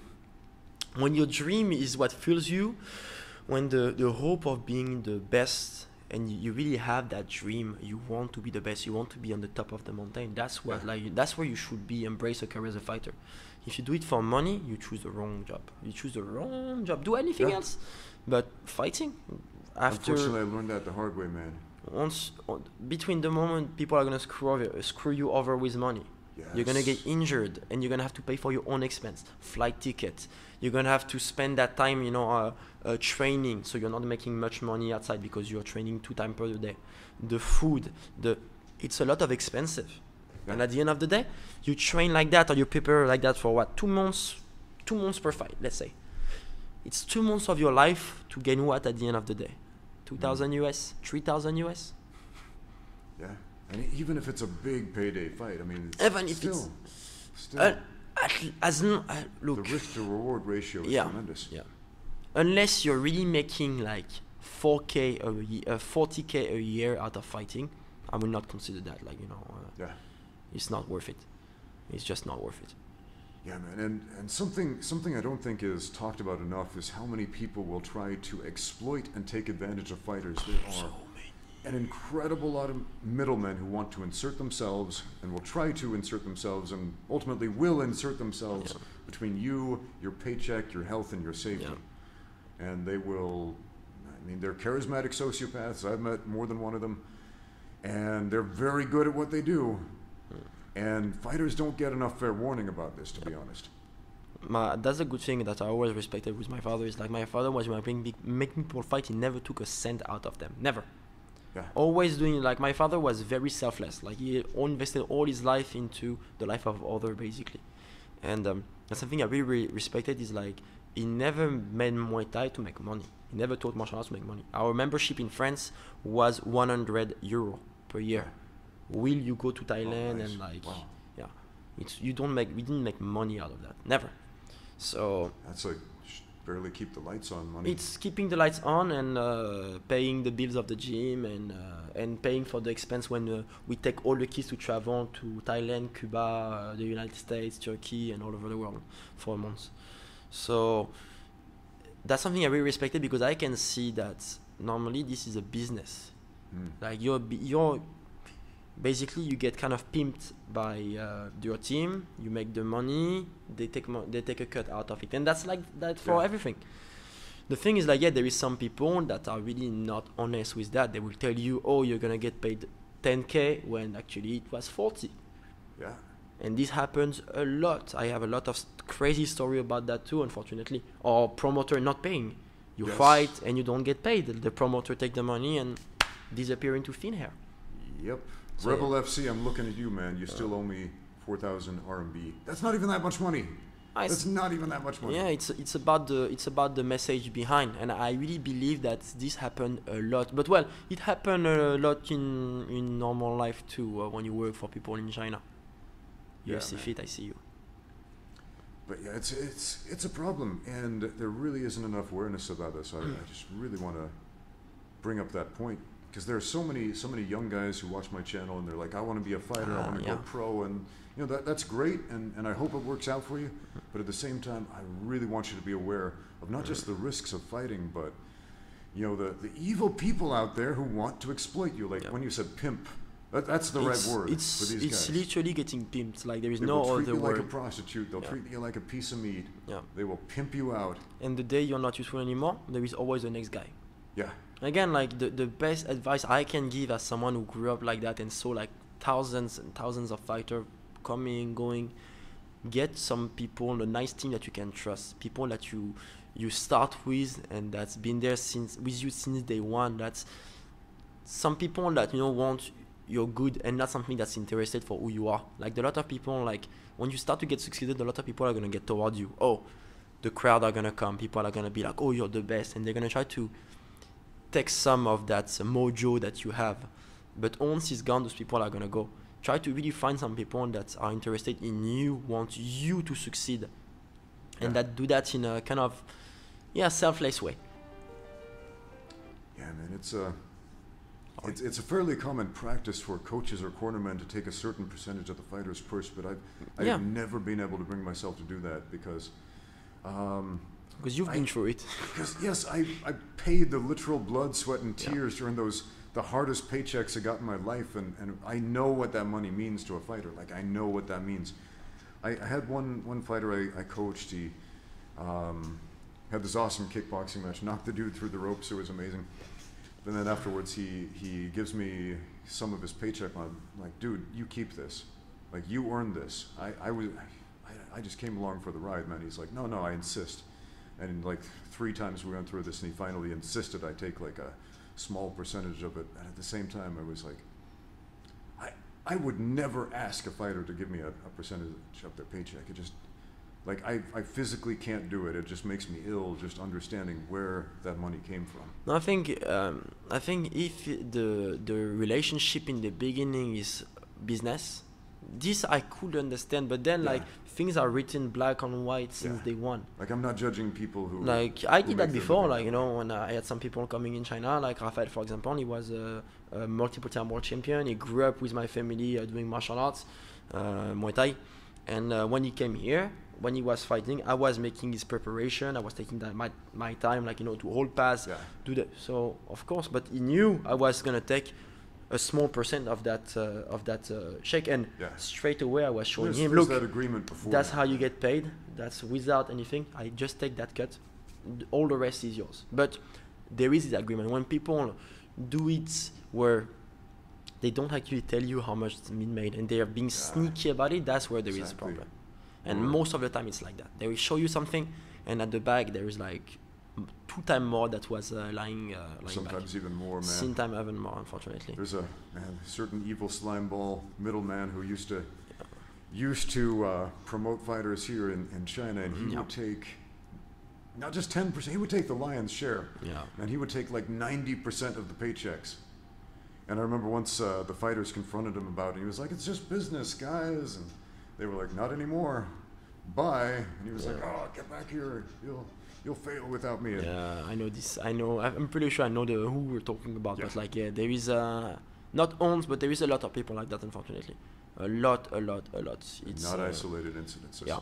So, rule number 1 of all fighting: protect yourself at all times, not just inside the ring, but and outside. Outside too. And we're not just talking about street fights here, man. Protect yourself from people. Generally speaking. That's why having a team of, that's why, for me, the community is the most important aspect when you have a gym. For me, community, it's not like just people that come and I take their money and I train them. No, it's more than that. It's like you create bonds with people. It's like a family at the end of the day. Right. It's like, and not just bullshit family. Oh, we're a family, but as soon as something bad happens, like, oh, I'm left and I'm right. No, it's something where you go through life with people by your side, even if it's good, when it's bad. And I have some people that I really respect for that, like for example Salo and some other guys here, that no matter what happened, good, bad, they're here and they have a word. Like, you know, when they give you their word, when there is meaning behind, and not many men can have don't have this. He's one of the good guys. So yeah, having a community that can back you up and that you can trust is one of the most important assets. I should point that out. Trust with your life. Yeah, yeah, trust with your life, literally trust with your life. Like I remember, for example, when I just came in Shanghai, I was at Dragon Warrior, and there is this guy Alex. That when I just came, I was out of shape. I didn't train or anything for months because of work, and I told that guy, look, I can fight at 70 kilograms, 72 kilograms. I can fight. I just need 4 or 5 months to get really back into shape because I didn't train or anything for months. And the guy let me spar with this fighter, and well, even if I was out of shape, I'm still a good striker. So the guy was like, oh, that's amazing, we're gonna make you fight. I'm like, yeah, sure, in 4 months, 72 kilograms, anyone. A week later, he come to me and be like, oh, you have a fight in 3 weeks, 80 kilograms. Oh, win, lose, no problem. You get paid that, win, lose, no problem. I'm like, what? I'm like, losing is a problem. Losing is a problem. Let's make no mistake about that. So, like, what? I'm like, no, I told you, like, I will not fight before 4 months because I'm out of shape. He's like, oh, but, and again, lose, no problem. You stick. I'm like, no, but you don't understand. We don't talk about a match. We talk about a fight at 80 kilograms, so much heavier than what I was in my weight cut. Who am I gonna fight? How are you gonna bring someone that's cutting weight? That's if I get high kicked in the neck, I fall and I end up in a coma. This guy doesn't care about you. He cares exactly. about the paycheck. And win, lose, no problem. What this mean? Like, yeah, you take your cut and then you don't care. It's like, yeah, there is people like that. You win or you lose, I get paid. Yeah, you win, you lose, I get paid. So that's the thing. You have to be very, very careful because again, fighting is not a joke. You don't play boxing. You don't play martial arts. You don't play MMA. You can play football. There is a lot of things you can play. Martial arts you don't play with because the consequences behind are extremely serious. You can die. As simple as that, you can die. It happened before. True, the unfortunate and sobering or be reality. Crippled. Yeah. Like Michael Bisping lost an eye. Like there is so many people that got crippled by martial arts. Again, if you want to be a fighter, follow a dream. Follow something that you know you have deep within your heart and you want to become like, you know, the best because that's how you feel. You feel this is your way. But if it's just like you don't know, get a few fights just for fun. But investing your life, your time and your future into fighting is not for everyone. And so many champions of the golden era are so miserable because people that they trusted they shouldn't have or didn't manage enough or just got exploited. So be very careful about that. Fighting, I fought for fun because I like to fight, but making a career out of it, it's a big decision. You have to make sure, like, you know, you have everything sorted up for you. Yeah. You cannot just walk blindly into that kind of decision.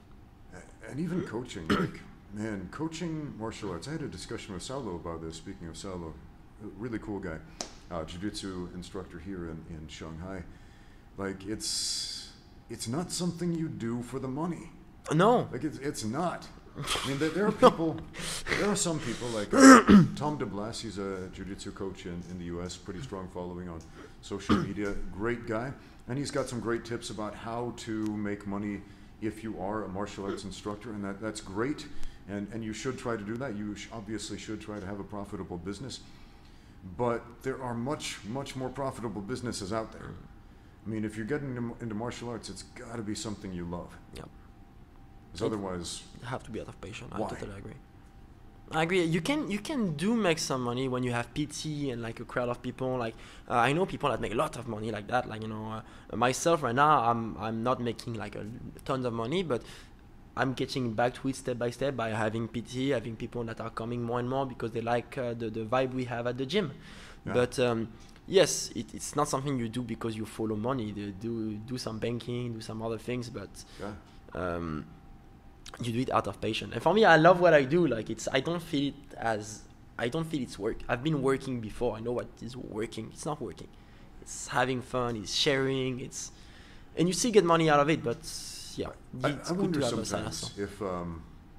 if the money you made as a martial arts instructor was based on how good you actually are at martial arts and teaching martial arts versus how good you are at business acumen, how different would the world be?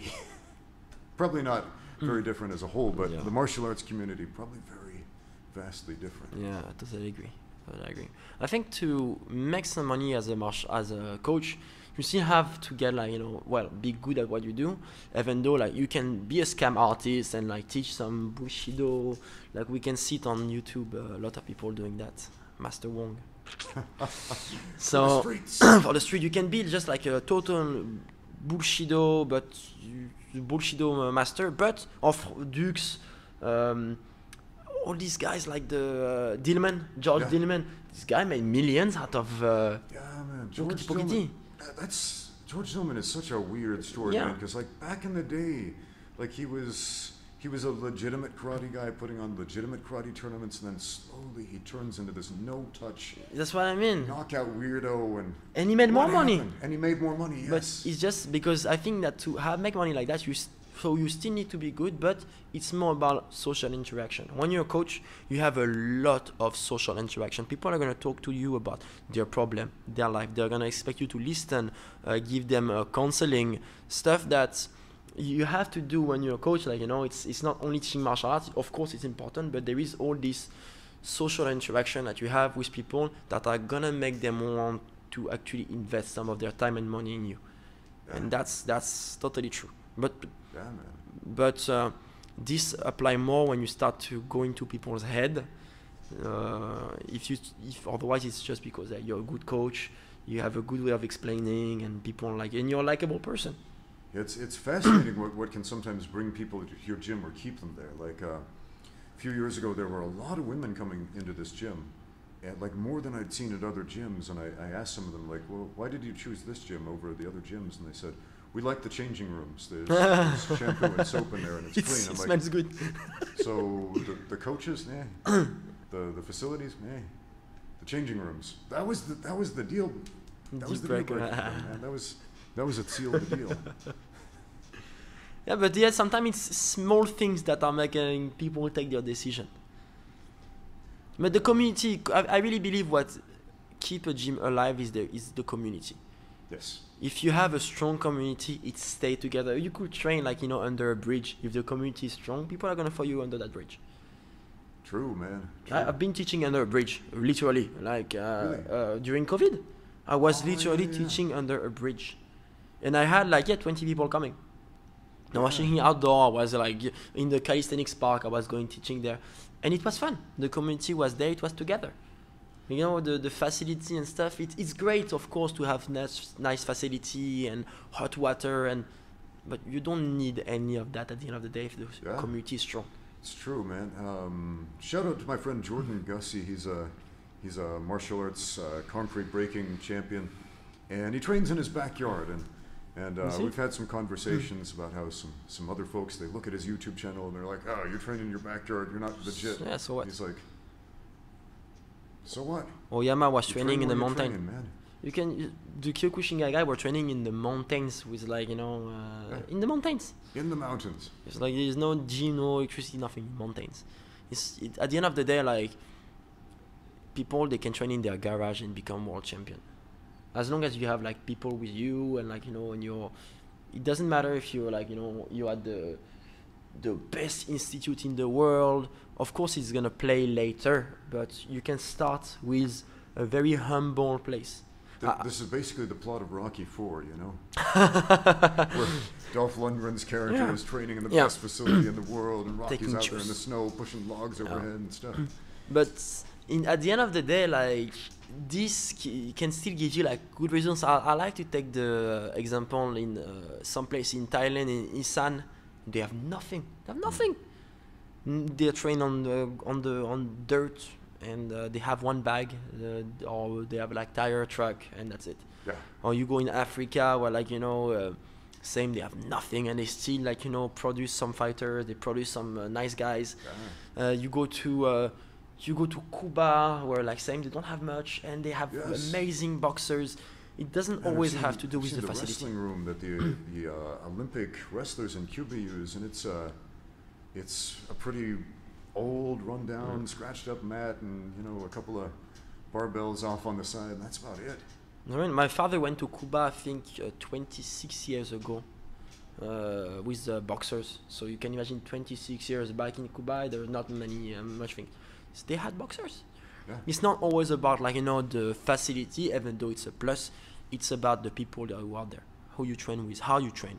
Like, that's what's important in the end. True, man. Who you surround yourself with makes a big difference. That's kind of a central message of this podcast, isn't it? Yeah. This in martial arts and in life, like, you know, you are who you hang out with.